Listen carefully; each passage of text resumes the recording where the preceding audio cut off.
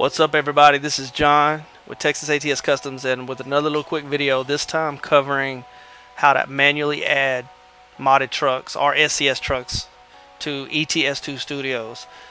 This video will be about ETS2 Studios. I cannot give instructions on ATS Studios because I don't fool with ATS Studios, so I don't know anything about that. Although I assume it's probably the same. So with that being said, this is going to be from the ETS2 Studio perspective. This works the same way as a instruction manual, a paperback instruction manual, meaning that as the video goes along, you will be shown my settings. Pause the video, write them down, take a screenshot with your phone, do whatever you need to do to see where my settings are at. If you follow along, do what I say, look at my settings, then nothing should fail for you. If it works for me, then there should really be no reason why it should fail for you if you follow along. Now, with that being said, let's get this started. First off, you're going to have to download ETS2 Studio. I will provide a link to the file that I have. I have seen the website, and I've read in the comments people are talking about viruses and things like that. So even though I will still provide a link to the website, I will also provide a direct download link to the actual file that I have for the version that I use, so that you can just install it directly without having to download it if you so choose. Alright, first thing you're going to do is bring up your ETS2 Studio. Alright, when you got your ETS2 Studio up, to add a truck manually, you're going to go up here to the left. See the little gold gear looking icon? Click it. Go to Options, which is down here in the bottom right next to Exit. Now, the next thing that pops up should be this screen. Go to Truck Database. Go up here to Add Truck. This is where you're manually going to have to input the information. If double clicking the actual zip file does not automatically put the truck into the database, then this is what is meant by manually adding it.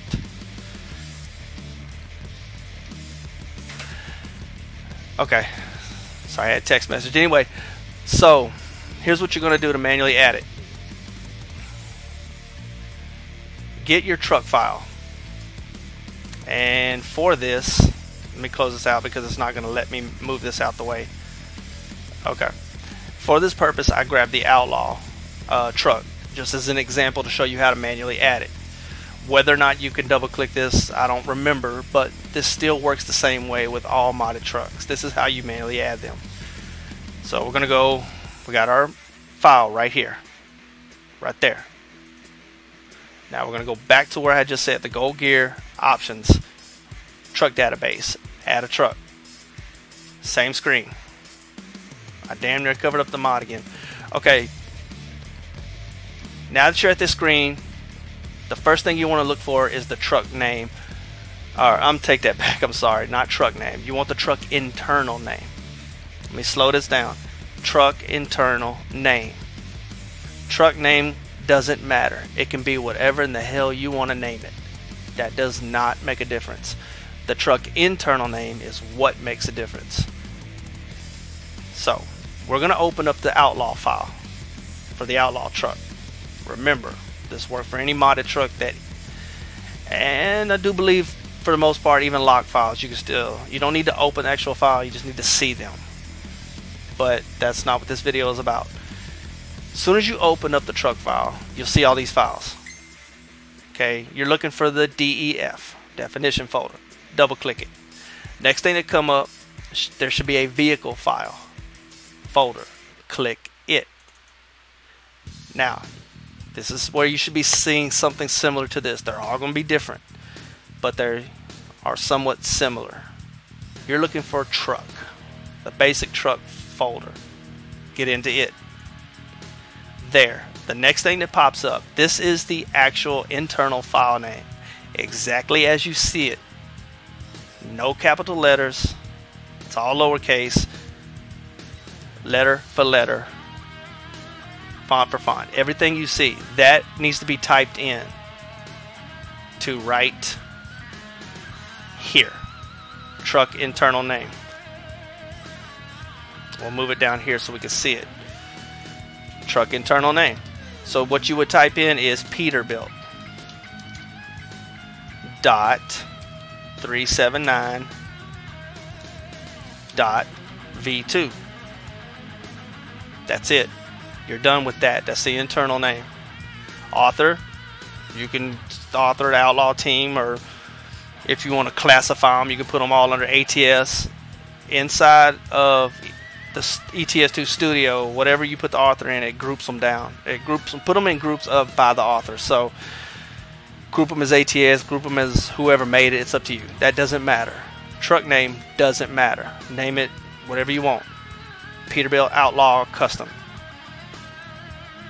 Okay, the image, yeah, that's self-explanatory. Just an image of whatever you want to show. Like for example, you're looking at this one over here. It's a green and white. The hell is that? A K1? I mean a T800 or whatever. That's an image. So find an image on your computer if you already have one and put it there. Now we're going to go over here to the internal names for the cab variants. This is your sleepers, and this is how this works. Okay, go back into where you was at, and you're going to go back into that same where you was at. See where it says Peterbilt, the internal name. You should still be there. Double click that to get into that folder. The next folder, you should see all these things here. What you're looking for is cabin. Right here, cabin. That's your sleepers. Double get into it. These are the names of the sleepers, cab variants, day cabs on up to all the sleepers. Now here's what you can do if it's not locked. If it's locked, well, it's a guessing game, but you can still figure it out. Slide these files onto your desktop or folder. Just get them out of there so you can open them. Open them with Notepad, regular Notepad, or Notepad++ is recommended so that you can see it a lot easier. So I'm going to open up this DCFR. This shows you what DCFR is. DCFR is a day cab right there. See it highlighted? That's what the DCFR is. It's a day cab. So inside the game, in the garage shop menu, it will say day cab. That's what it is. So here's how this internal thing works. The internal name for this is, we can close this out now, we don't need it. We see these are the internal names right here. That was inside the cabin folder. Your internal name will be DCFR, just like that. Do not put the .sii, that's not needed, that's just an extension. DCFR. Now, over here to the right where it says name, put what you just saw. Day cab. Try to put it exactly as you saw it. Day cab. Click anywhere in this white box. You go to the next one. Next one's the same thing. DCHR. We're going to drag this one out. You can delete your other one that you drug out. You can do them one at a time. We're going to open it again with Notepad++. Let's see what DCHR. DCHR is the day cab, ultra cab, right here. Got it? Okay. You can copy that, close that file out, go back up here, DCHR. So you're going to type in DCHR, exactly like it is, and you can paste it because we copied it, day cab, ultra cab. So on and so forth. These, as you can see, some of them are self-explanatory. This one is the Eagle. This one is the Legacy. And when you get into the cabin, you will notice like some trucks only have 2 choices or 3 choices, so there'll only be 2 or 3 files in here. And if it's not locked, you can do the same thing to get in there to find out what they are without having to go in game to find out what they are. Okay. Once you did all this, you named it, whatever you want to name it. Put the internal name, author, whatever you want, put a picture, go to Save Truck Template, click it, and it should save with no issues. I've never had any error messages come up if you do it right. Now I'm going to close this out. And what I'm going to do is I'm going to give you an example. I'm going to show y'all the SCS trucks that I have in mind to try to help y'all out in this video. We're going to do the SCS W900 first. This is going to be the part of the video where you can actually pause and write this down or take a picture with your phone. I'm going to go into the database for my W9. I'm going to go to Edit Truck. Take a screenshot right now, or take a minute, pause the video, and read the way I put this right here. Copy everything you see on my screen. And, well, I take that back. That's the T800. So how the hell did I get on the T800? Oh, I know why. I didn't choose it in here. I'm sorry. Okay, W900 now. Now I'm going to go to here. There we are. This is the W900. As you can see, the SCS truck is Kenworth.W900. And I believe all the SCS trucks are named the same damn way. Like the T800 or T680 is Kenworth.T680. And Peterbilt's the same way. Peterbilt.389 or Peterbilt.579, if I'm not mistaken. But as you can see, write down duty, exclusive, standard, no caps.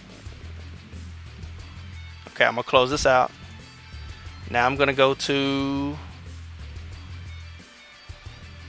the 579. I'm going to show y'all the 579. Yeah. Now, pause the video, take a picture of this, copy this exactly as you see it. This is the internal.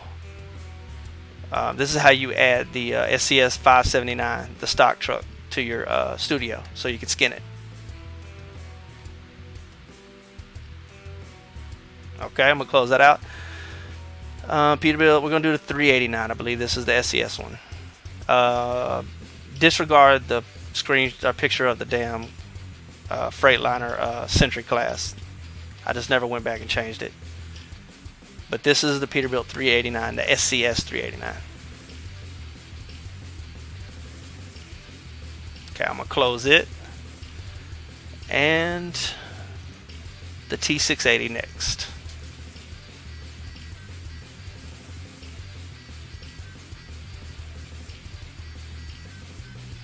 Okay, I'm going to close this. And we're going to do the Volvo. Yeah, I believe that's the last of the SCS trucks. If there isn't, I'm always willing to share it later. Somebody ask. Volvo.VNL. Yeah, I believe that's it. At least I hope that's it. I have so many Volvos in my database. But I believe that's it. 3 cab options. Yeah, that's it. 300, 780, 730. So, all right. So that closed that out. You copy all that information. It'll keep you from having to hunt it down later on. All the modded trucks you can do yourself. I'm not going through all my trucks. The SCS ones are sometimes kind of difficult to hunt down because they don't show up in the folder like you think they should. So we'll close that out. And that should do it. That's how you add it manually to the database. If let me find one of these trucks, like the SCS W9 for example. Yeah, it should be there. So keep in mind that there's so much stuff to cover, so much stuff to go through that this video could go on for hours. There's things to look for. 389s and the W900s. Basically, if you want to, they require the don't use alternate UV set. Think of it like this: the aerodynamic trucks use the alternate UV set. The ones, large cars, big hoods, the SCS trucks is what I'm referring to. They don't require the use alternate UV. The aerodynamic ones, T680, 579, they do. And really, to tell you the truth, I don't want to go through all these. This is all pretty much self-explanatory. But if you can get if you can get it to where you can add these trucks manually to your database, then after this you can figure this out on your own. It's not that hard to do. So hopefully that'll work. Good luck. If it doesn't, let me know, and I'll do what I can to try to make it work for you. Good luck. Have a good one.